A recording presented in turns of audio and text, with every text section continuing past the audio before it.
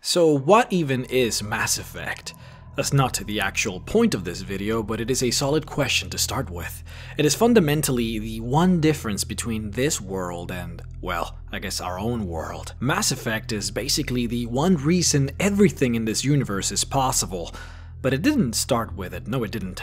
It all started with Element Zero. Element Zero, also called EZO, is a material created when solid matter is affected by the energy of a star going supernova. This is a type of element you would find in wayward asteroids that float around neutron stars, remnants of old massive stars that went boom, but were not big enough to form into black holes. Suffice to say, the material is exceedingly rare, but with it, virtually everything cool in this universe can be created. When Element Zero is subjected to an electrical current, it releases dark energy in a way that allows you to twist and manipulate the mass of matter. If you wanted to, for example, increase the mass of an object, you would pass a positive current through the element. If you wanted to decrease the matter of the object, you would pass a negative current through the element. They call it a mass effect field, which is where the name of the game comes from.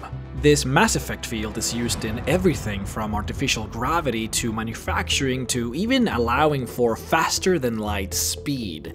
See, normally it is believed that traveling faster than the speed of light is impossible, because for an object to attain such speeds, they must have close to or literally have no mass. Of course, normally it would be impossible to have a ship with no mass. The mass effect created by Element Zero virtually eliminates this problem by shrinking the mass of any object. Utilizing this technology on ship drives has allowed the races of this universe to attain faster than light speeds without causing time dilation.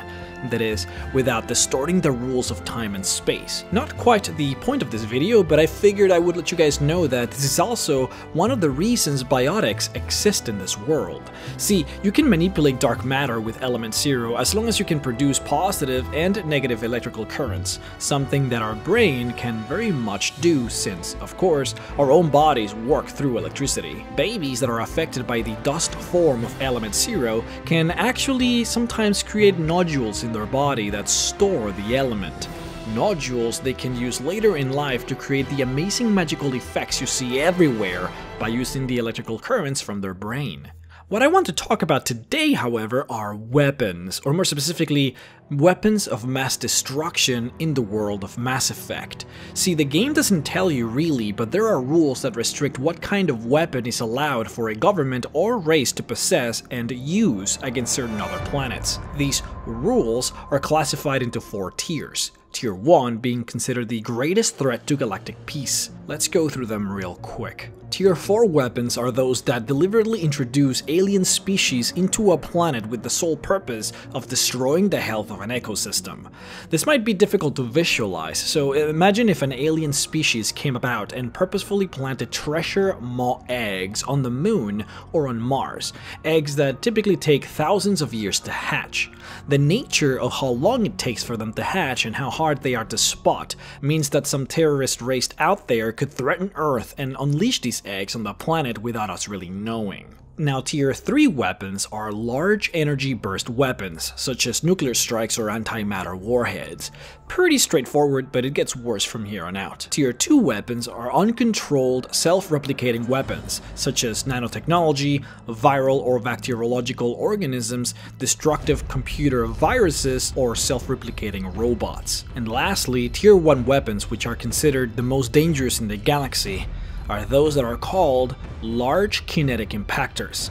A crude example of a large kinetic impactor would be dropping an asteroid onto a planet or deorbiting a space station so that it falls on a planet. It might sound off at first, putting this ahead of some kind of self-replicating virus like the genophage, or ahead of self-replicating robots like the Geth, to things that are real consequences of war in Mass Effect that have had tremendous impact. Such tremendous impact that they are both basically permanent problems for the rest of time in this galaxy. So how could dropping a space station onto a planet be more dangerous to galactic peace than those things? Well, see, as far as the Council races are concerned, and as far as humans are concerned, losing your homeworld basically means losing it all. See, the humans of Mass Effect can have as many colonies as they want, but if Earth dies, then the human race, for all intents and purposes, is done for. And that is inherently the dangers of large kinetic impactors. Dropping a big asteroid on a planet is actually kind of easy in this universe, trivial actually. And all you need is the big one, and the planet is dead. The amount of dust that a decently sized asteroid would create would be enough to doom the planet for a few thousand years by creating a type of nuclear winter. That being, having the dust from the impact cloud the sky and prevent the sun from reaching the planet. And this is exactly where I want to go in this video. We talked about Mass Effect and we talked about large kinetic impactors, but what actually happens when you combine both? What happens is a type of weapon called mass accelerators. The idea of a mass accelerator is the propulsion of a solid metal slug that squashes and shatters on impact, instead of having a bullet that simply goes through the target. This is used in order to increase the damage that the projectile does. The design of the accelerator was revolutionized, like many other things, by the introduction of Element Zero. The slug can now be accelerated at greater speeds by changing the mass of the object while in flight, permitting speeds that were simply unobtainable before. If accelerated to a high enough velocity, a simple paint ship can impact with the same destructive force as a nuclear weapon.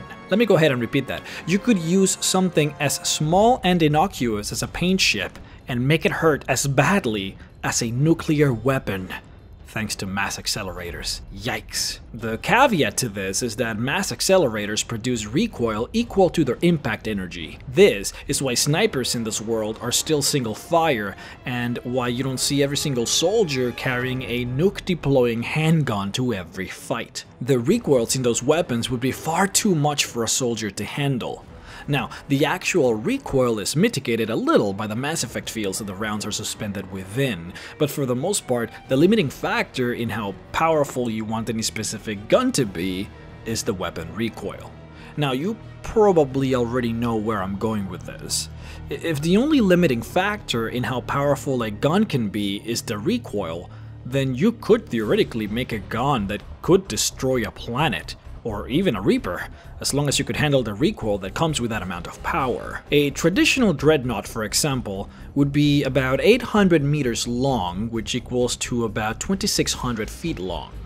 The mass accelerator gun that these ships possess typically are the same length of the ship, and one of this caliber would be able to chug a 20-kilogram hunk of metal to a velocity of about 1.3% the speed of light, which would create a kinetic energy equal to about 2.5 times the energy released by a fission weapon like the one that destroyed Hiroshima during World War II. And the mind-blowing fact is that a typical dreadnought can do this every 5 seconds. Sir Isaac Newton is the deadliest son of a bitch in space. Now, Serviceman Burnside, what is Newton's first law? Sir, an object in motion stays in motion, sir.